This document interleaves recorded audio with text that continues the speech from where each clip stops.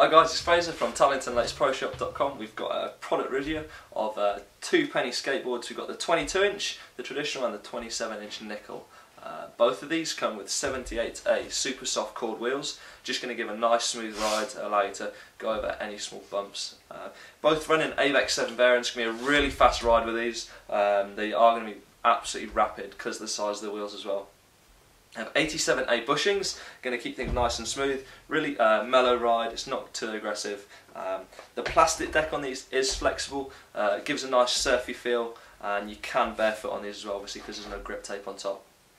Now, a 3-inch truck on this one and a 4-inch on the nickel. The nickel's a little bit more stable because it's a bigger platform on top and also the wider wheelbase. If you are just starting out, this is probably going to be an easier ride for you. Don't be put off though, the small is the classic, super portable, you know, you can put this in your backpack, really light as well.